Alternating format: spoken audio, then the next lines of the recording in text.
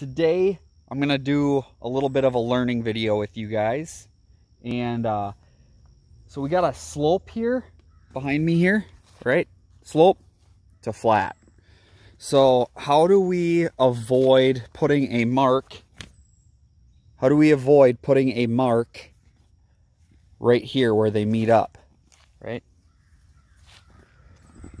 How do we avoid doing that? Well, we're gonna show you here in just a second. There's a couple ways that we can do this. We can either trim the trench out here, the bottom. You can sweep that whole thing out all the way along here and hit it with the big mower. So we'd stop like right in here. We'd stop right out here and we would trim in between here. Or we can use the old trusty Honda HRN push mower, and that's exactly what we're going to be doing today. So I'm going to have my wife Kettler, she's going to push mow along the valley here, and we can either opt to push mow this whole thing, which I would kind of recommend if you don't want to put tire tracks in it. We try to do it like every other time. What I do is I rotate between the Toro grandstand on this slope and the push mower, and that kind of helps avoid putting wheel marks in the side of this hill, because this is quite a bit of a slope. I know the camera doesn't quite do it justice, but I'm gonna let her push mow that out, and you guys can see how that works.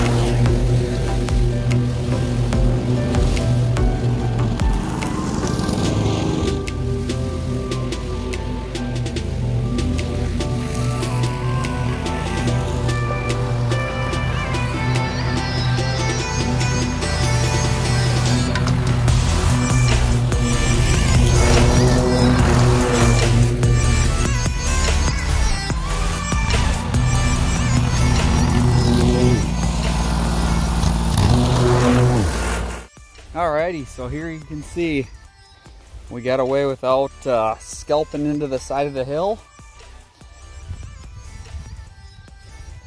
Not too shabby looking. This is really one of those places where you kind of got to have a push mower.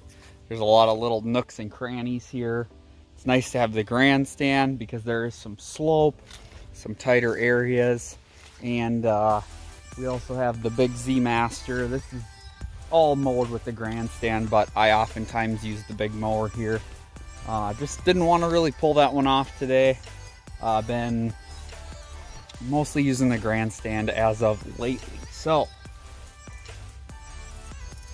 not too bad. As you guys know, that watched my live the other night, I said don't worry too much about the leaves, and we don't really want to worry about the leaves unless we're getting compensated for them. So anyways, guys, I hope you learned something from today's video.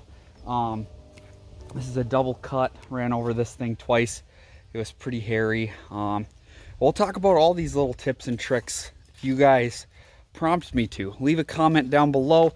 Let me know what you would like to learn as far as mowing, cleanups.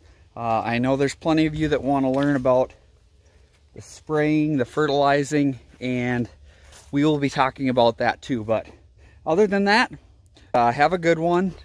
We will see you on the next video.